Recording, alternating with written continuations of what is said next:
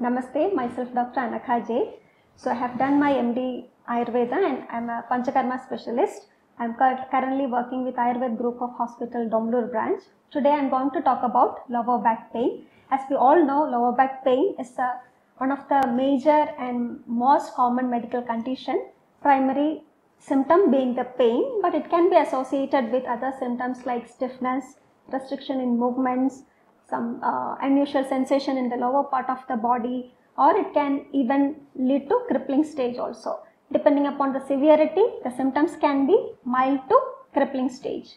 So the causes of lower back pain, it can be due to any cause, starting from a wrong position during our working hours, or it can be due to some traumatic injury, or it can be some changes in the disc like a herniated disc, or it can be due to prolapse of disc or degeneration of the disc, or it can be due to change in curvature of the spine like scoliosis, or it can be due to cancer, it can be due to any diseases associated with uterus, kidney stone.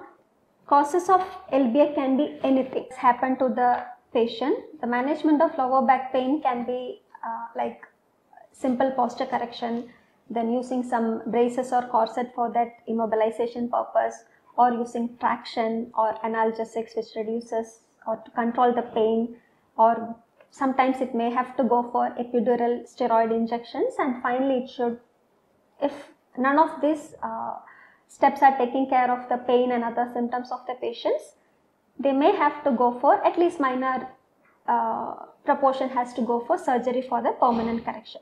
So in Ayurveda also we do have many steps by which we address the lower back pain issues.